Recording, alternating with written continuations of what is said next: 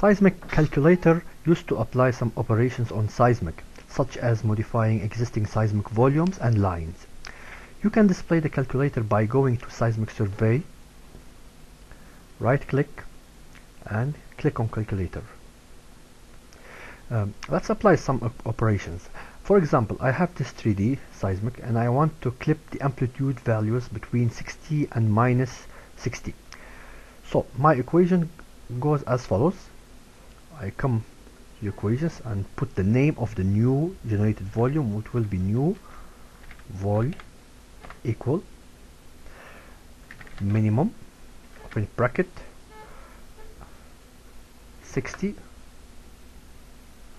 comma, then max, open bracket. I drag my seismic survey, comma, and put minus 60 and close the bracket and hit enter. Now the new volume is generated below the survey. I close calculator and display the new one.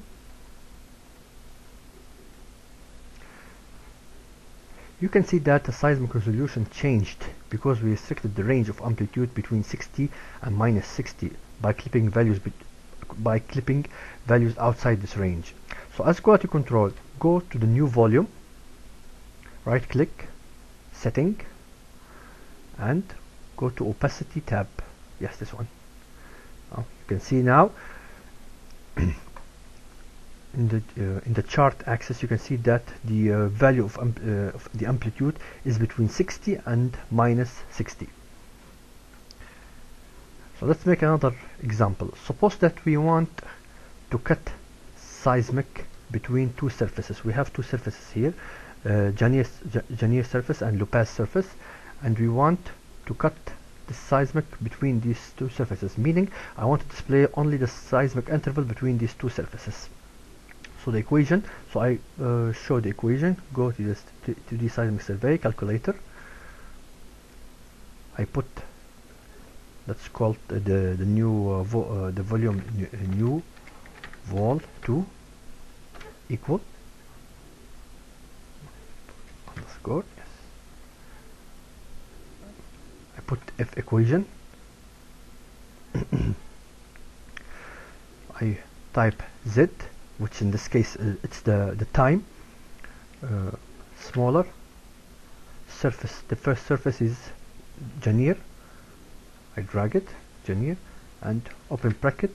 I put X and Y as reference coordinates of the surface, and the second surface is Z. I put Z larger than the second surface, which is Lopez, open bracket, X and Y.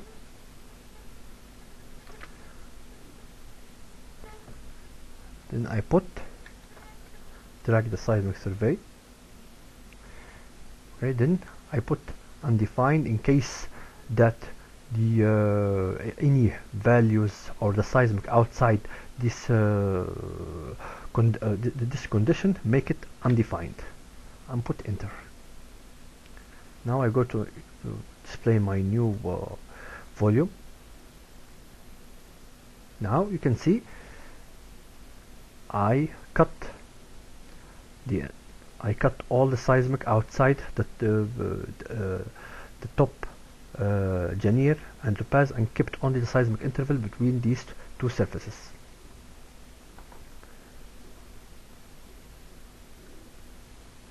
Now if you are satisfied with the result that you see now, don't forget to realize the new volume. So you make the new volume physical, meaning saved in your project, because you were working on virtual memory, which is the RAM. So you go and right click and you just hit realize. Still there are other equations that can be applied on seismic, and you can display them by going to the calculator and hit the arrow next to the functions and all this, and you can try all these equations, and some of these equation some of seismic equations is displayed here, and you can apply them if you as you like. So I think you have now a good idea about the seismic operations and how to apply some of them using Seismic Calculator. I will upload more examples in the next video, so I appreciate if you hit like button as encouragement and urge for more. Thank you for watching and keep learning.